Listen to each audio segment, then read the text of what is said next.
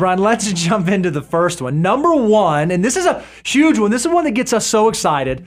Your savings rate. And when we say your savings rate, what we're talking about is the percentage of your pre-tax or your gross income that you are saving and investing for the future. This is a huge one. Well, we get in trouble because people, when we say savings rate, and I sometimes interchangeably, I'm talking about savings, but sometimes I'm talking about investments. So I love that we actually get to clarify this. So we actually broke it into two columns.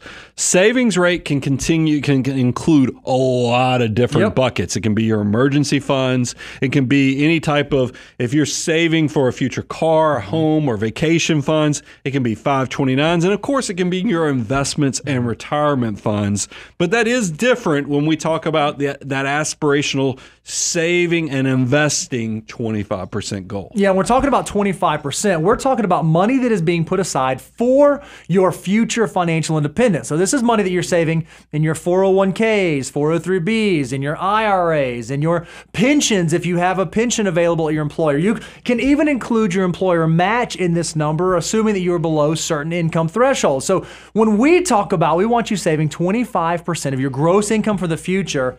It's not for like future prepaid expenses. That is for financial independence. Now, early on in your journey, Brian, I think it's okay. You might be doing some of these savings rate things. You might have a lot of your money going to that emergency fund or going into your envelope system. That's great. But the aspirational goal is we want you to get to 25% for the future. So let's talk about, why does savings rate matter? This is one of those things where I think people need to understand the positive here is that you're never going to get your financial operation off the ground unless you're disciplined or living on less than you make and creating margin in your life. But why is margin so important? Yeah, it is the second ingredient to wealth creation. It's so important because there are three things that margin does for you. That little money that it comes from that discipline, from that deferred gratification, creates flexibility. And what that means is that if your circumstances change, if something happens outside of your control, but you have some margin, you have some savings, and you have to squeeze that margin down, it gives you a safety net. It gives you a little bit of cushion where you can back down your savings and you're still gonna be okay. If you're living paycheck to paycheck to paycheck to paycheck, you don't have any flexibility available. Well, it's also security knowing you no longer have to make desperate decisions. I think this catches back to being an active participant in your own financial life. If you have margin, if you have savings and investments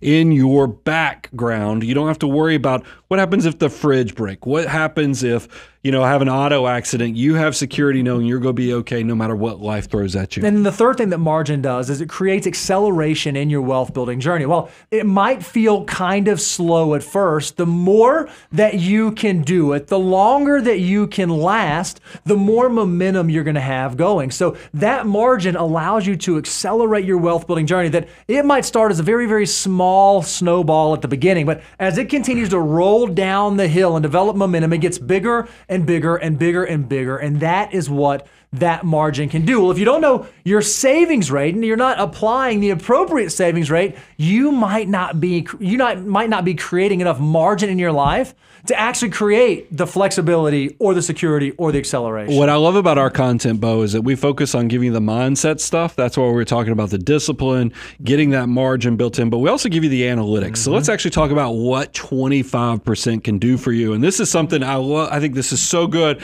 I was actually trying to bring it up into another show because we have, if you go to moneyguy.com/resources, we have what 25% can do for you in a deliverable you can download. But let's break it down by decade.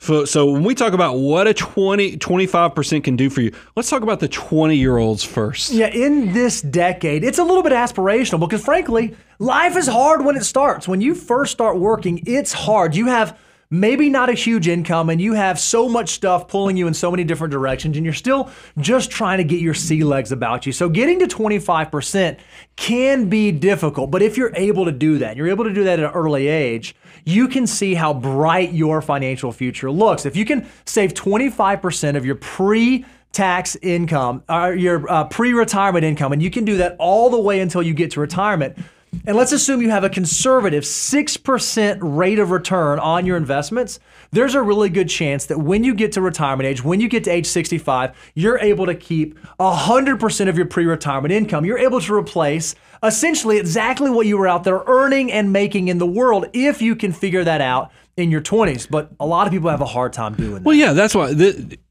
saving 25% in your 20s is aspirational. I want to be very clear on that. It's not something many people can do, and that's okay. I mean, because when you're young and you're in your 20s, you're broke, but you more than likely you have the most valuable resource on the planet. That is time on your side. And that way, if you just do something. And that's why I love the power of starting young, is that even 10, 15% is going to get the ball rolling and really potentially replace 100% of your income in the future.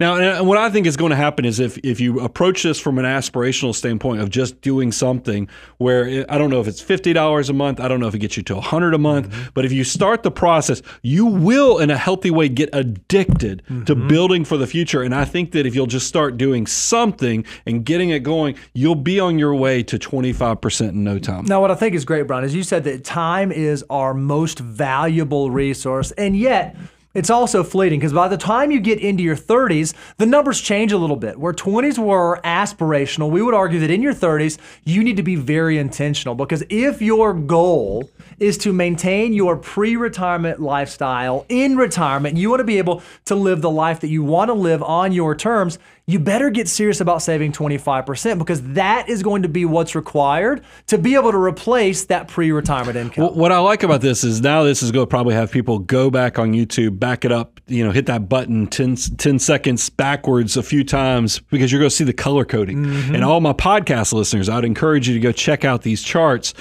because it is color coded. There's like a heat map here, is because in your 20s, if you were just doing anything, it was pretty, green lights all the way through. But notice now that we're in the decade for 30-year-olds, is that this thing is a mixed bag. If you wait too long, like if you think, hey, I'll wait, and then you save 10%, because there's still books out there written in the 90s that are telling you 10% or 15% is going to be enough. Well, if you don't discover saving and investing until you're in your mid-30s, there's a chance that this is not going to line up like you thought. So you need to take an active role of knowing what each savings rate can do for you in the future. And then as you get into your 40s, now a lot of the responsibility falls on you. And if you haven't done anything up until your 40s, there's a really good chance that 25%, even in and of itself, might not be enough. You may need to start rethinking, okay, what are my sources of income going to be in retirement? Am I going to look at a true normal 65 age retirement, or might I need to work longer? You still have time in your 40s to change and adjust course, but it is a huge responsibility and it falls on your shoulders, and you have to take it very, very seriously.